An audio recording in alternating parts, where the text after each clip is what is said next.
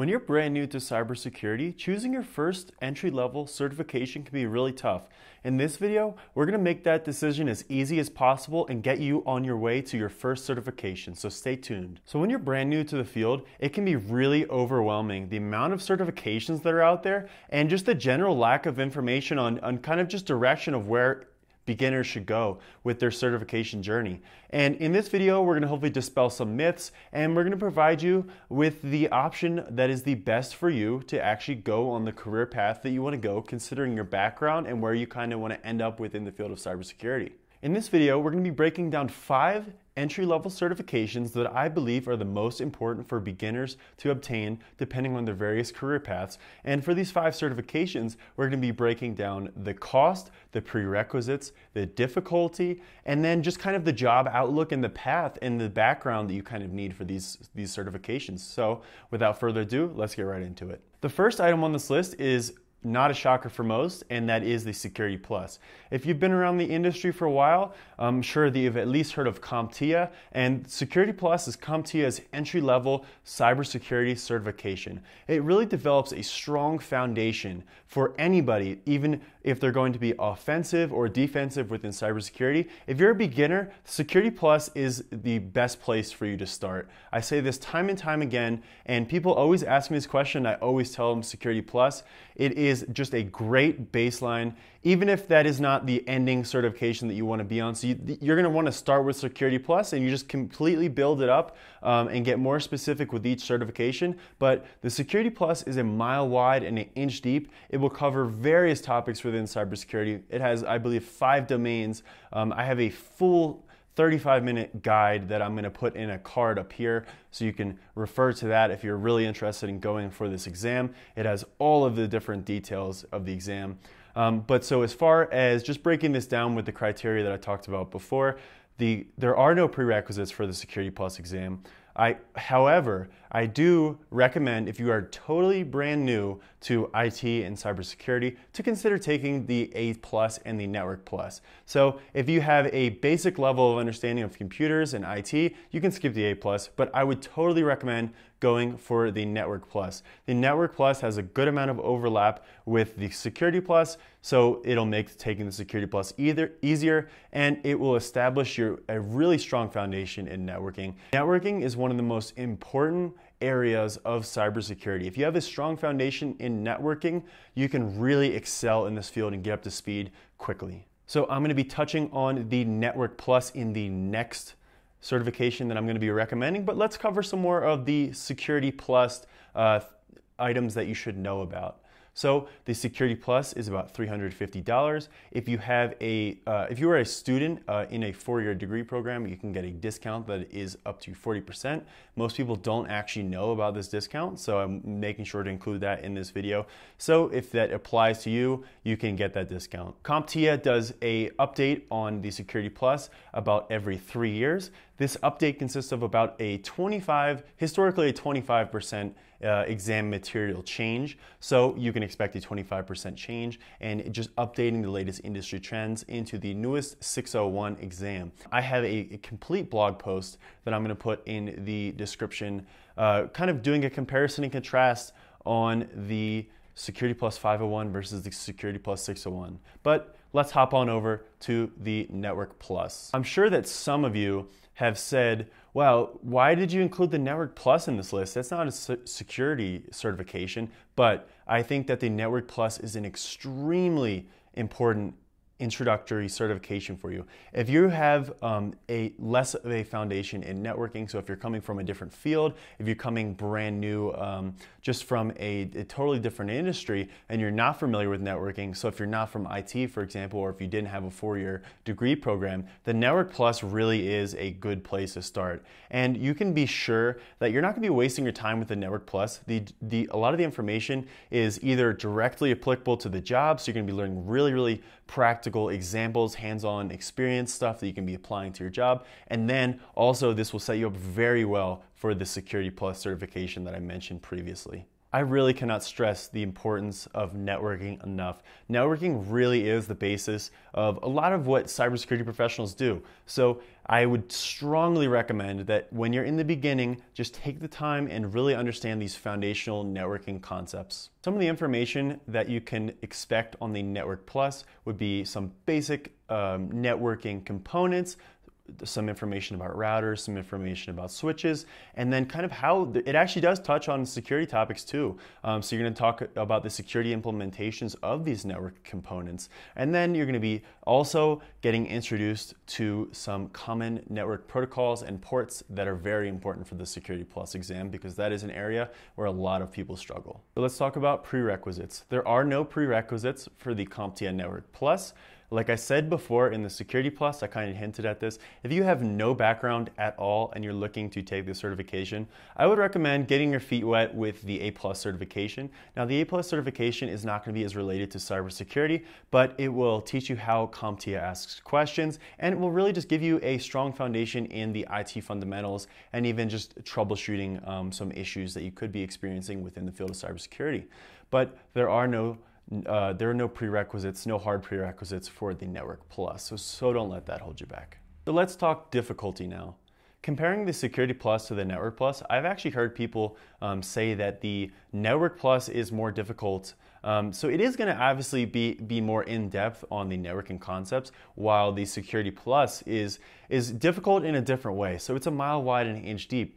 If you're brand new to a lot of these different topics, you're going to be learning a little bit on each one of these topics. And for some people, that actually is pretty hard because if you're not making logical links within your head and you're treating these as individual components that you have to learn, that actually can be pretty difficult. So for that reason, some people find the Network Plus easier. But if that doesn't apply to you, the Network Plus is considered more difficult in the fact that it does get more technical on the networking aspects. It talks more about protocols and such like that. That is the last one of the CompTIA certifications that I'm going to be talking about on this list.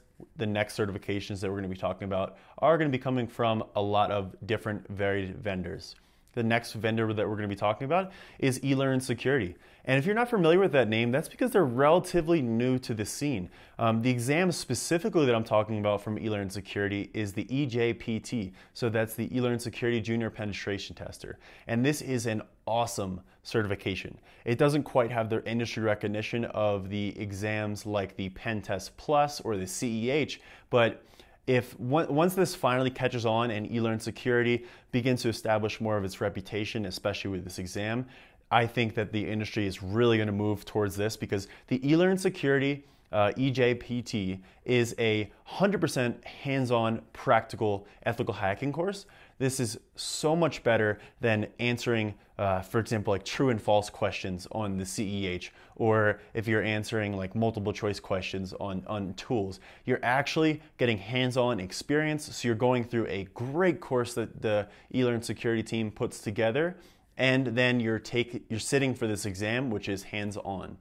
As you can tell, I'm really excited about Elearn Security. Just want to let you know that I am in no way affiliated with them, but I think what they're doing is totally awesome, because I really have a problem with these certifications, especially the higher level certifications that are based on true and false and multiple choice questions, because that's just simply not representative of what you're going to be encountering in the real line of work in the field of cybersecurity. So props to Elearn Security, and I really hope that HR and recruiters and managers see the importance of the Elearn Security and they start to accept them more, and maybe even post some more job listings with that as a specific requirement. So now let's talk about the prerequisites of the Ejpt.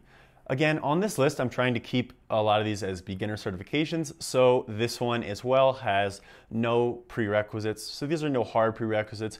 Elearn Security does recommend that you have a general exposure to, for example, like Kali Linux, Metasploit. You understand the penetration testing process. You understand a little bit about web applications and vulnerability assessments and such like that. It's not totally a hard prerequisite, like I said before. It just helps you kind of get up to speed. I would recommend kind of diving into these topics. They really won't take you that long to just get the basic level of understanding on them before actually getting into this certification. Number 4 on our list is a certification that is provided by ISC Squared.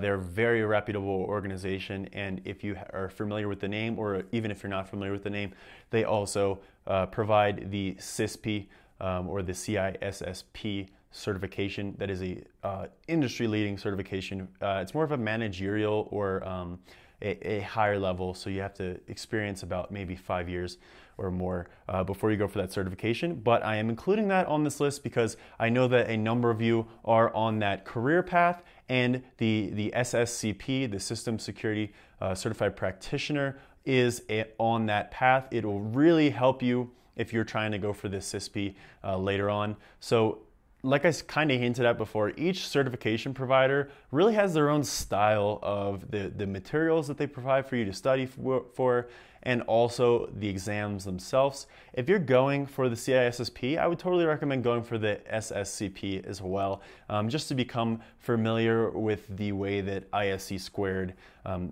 administrates their exams. The SSCP, also kind of like the Security Plus, covers a wide range of foundational topics that will really help you set up and allow you a foundation that you can kind of layer on with more certifications. And similar to the other certifications on this list so far that I've mentioned, this is a pretty inexpensive certification, so it's not going to put that much of a hurt on your pocket. Let's talk about the prerequisites now. So this is the only one on my list of 5 that has a hard prerequisite, and that is that you have to have 1 year of experience in one of the 7 domains that are on the SSCP exam.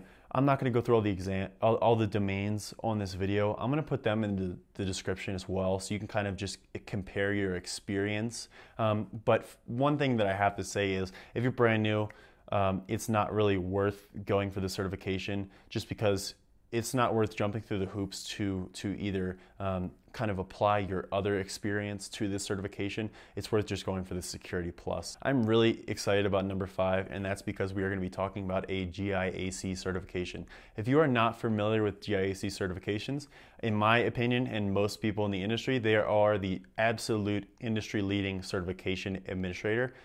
They kind of pair with SANS, or they're one-in-one with SANS. So you take a SANS course, and I'm sure that a lot of you guys have heard of SANS. They release a load of research. They have some valuable resources like the SANS Internet Storm Center podcast that I listen to every single day. It's just a brief information on what is going on in the cybersecurity world. But without getting off topic, let's talk about the GIAC GSEC. So the GIAC GSEC is a entry-level course and certification. So this corresponding SANS course for this one is the SANS 401. And just kind of to give you a introduction on SANS, so these are either in person or on demand. I'm actually personally right now taking a SANS 599 course, which is a pretty difficult purple teaming course. But so these SANS courses, they range from level 300 to level 600, kind of as you would think of for like a college course, and 600 being really, really hard courses, 500 being pretty difficult as well. And so these SANS courses are not cheap, but they provide the most industry-leading information. They're constantly being updated, and you really, unlike most other certifications, you develop a one-on-one relationship with a lot of the SANS instructors, and it kind of builds your network too as well. Maybe some of you are wondering, why don't we start off with the 300 level course? So we're starting off with the 401 course. The 301 course is the corresponding exam for the 301 course is the GISF. And I think that your money is much better spent on the 401 course. You're going to be getting into some more advanced topics, but while still covering a lot of the foundational material as well. While I strongly recommend the GSEC certification, I do have to say that this certification might not be worthwhile for a lot of people who are watching this video. If you are brand new to the industry and you do not have and you're not currently working for an employer that will support your certification, so this certification is going to be many thousands of dollars, unlike the other certifications on this list. That's kind of why I put it at the end. It has the leading information, the best information available to you. So for example, like when you sign up for this exam, when I signed up for my $5.99 course. I got sent 8 books, a full online week-long course and such like that. So they really do make it valuable for you, but for the individual, this is a lot harder to afford. So that's why I would say if your company supports certifications, I would absolutely ask them, show them the importance of the exam, and tell them that you would like to pursue this exam. But if you are an individual supporting yourself, this might not be the option for you. Let's talk about the prerequisites of the GSEC right now.